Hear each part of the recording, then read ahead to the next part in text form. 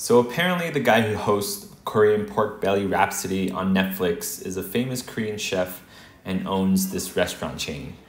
I live in Thailand, so this is probably the best Korean barbecue that's offered here.